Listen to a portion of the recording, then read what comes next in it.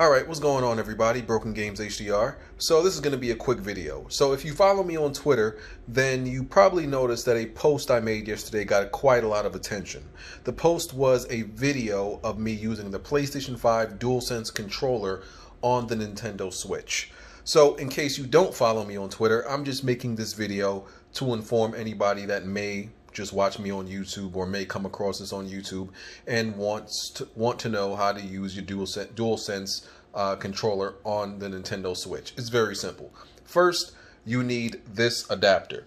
This is the 8-bit USB Bluetooth adapter, right?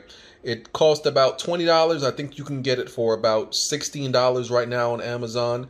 The company makes different controllers and different adapters, so you can use certain controllers on different platforms, and you can use this to use your like your DualShock 4 even on the Nintendo Switch. So this is not something new, but apparently some people aren't aware of this, because when I tried to use my DualSense on my Nintendo Switch, I wasn't surprised that it worked, because the DualShock 4 works on a Nintendo Switch, and so does a lot of other peripherals and controllers, and even fight sticks, I believe, because of this device. So I'm going to show you exactly how to do it. I'm just going to go over and plug this into my Nintendo Switch. Alright, so I'm over here by my Switch, got the 8-bit adapter, just got to plug it into the dock of the Nintendo Switch, which is actually kind of hard to do one-handed. Doing all of this one-handed is kind of hard. So that's plugged in. Let me turn on my Nintendo Switch. Got all the controllers over here. And my TV should come on. It's on. Alright, so pretty much what you gotta make sure is that the adapter is in pairing mode. I think it goes into pairing mode automatically. If you see that blinking, I believe it's pairing and it's looking for a device. So all I really have to do is just put my DualSense in pairing by holding the create and power button, and they should automatically sync. You'll know it syncs because it'll become solid blue. It's actually taking a little bit longer than usual. Let me press this.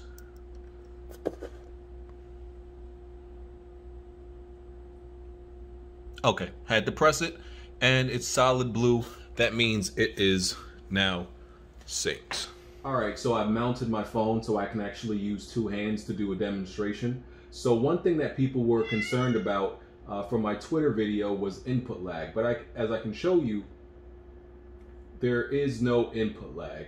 Like it's very responsive. My Twitter video might have seemed like there was input lag because I was pressing wrong buttons, because for example on the Nintendo Switch, this button is to confirm and this is to go back, and on PlayStation, Xbox, it's the opposite. So that kind of trips me up a little bit. So let me just play a quick game of Mario Kart.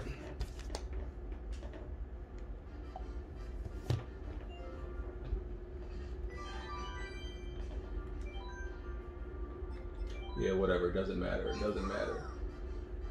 It doesn't really matter.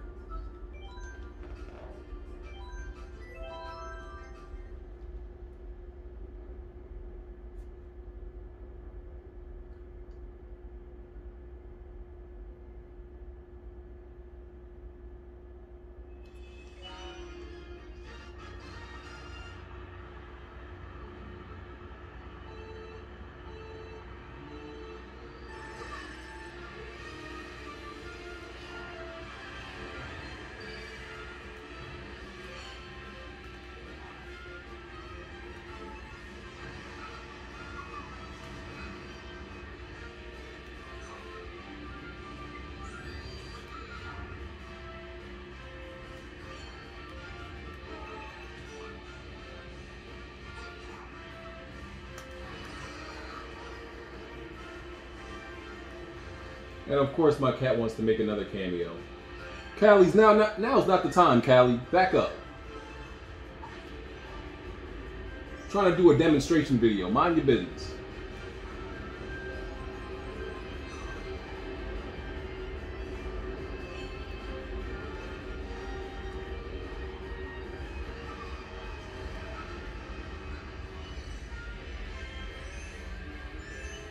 So yeah, as you can see, the DualSense works completely fine with the Nintendo Switch. So please hit the like button to support this video and to help more people see it who may need to. And follow me on Twitter if you're not. And yeah, I'll catch y'all in the next video, all right? Peace.